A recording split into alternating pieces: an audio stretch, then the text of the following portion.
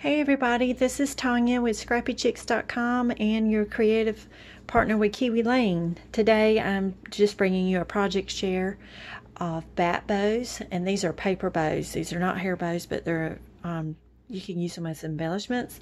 I used one template to make these, and this was the bat a la carte template, and I'll leave a link below to where you can shop for this template.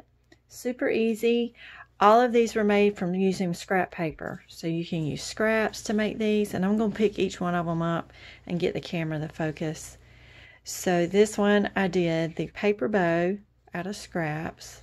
I did a bigger one, and then I did it big enough to put my bat on top, and then I made an itty bitty baby bow to go on top of that. And I used hot glue was the best way to hold these together, but you can use glitter glue. It dries clear.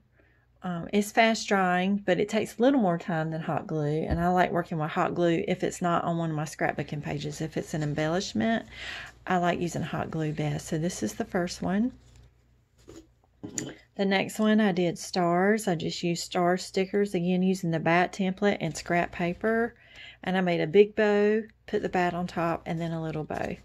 And these are foam stickers that I already had in my stash.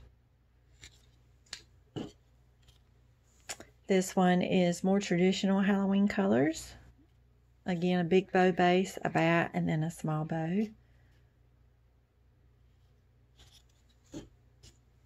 This one I did a little different. Instead of putting the bat on top of the bow, I did the bat as the bottom. And I used glitter paper, which I love glitter. That anyone who knows me well knows I love glitter and shimmer.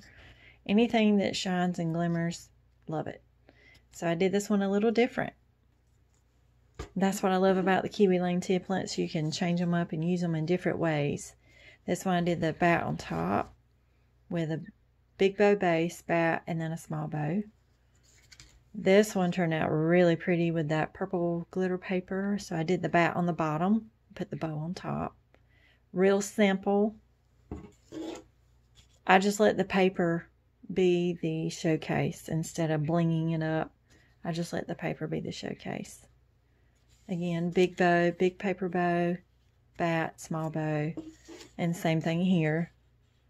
And all of this was scrap papers that I had left over, and I just found coordinating colors together that I liked.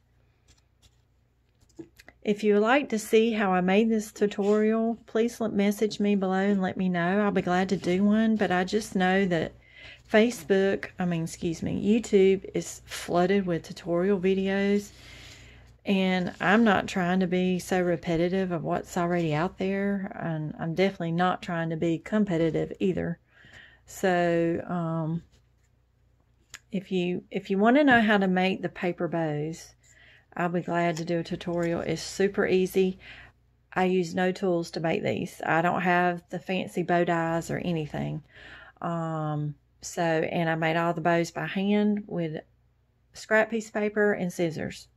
And a bone folder, or you could even use a pencil. So they're really easy to make, and I don't mind sharing that tutorial if anyone is interested on how to make the actual paper bows. No fancy tools, dies, or anything needed to do those. I know a lot of people run out and buy all the new and greatest things, and that's fine, but I'm more about trying to keep it simple. So thank you for tuning in today. This was just a quick project share. Please like my video, share it with anyone you think would be inspired by it, and then of course I'll leave my links below to everything, and I hope you have a great day. Thank you. Bye bye.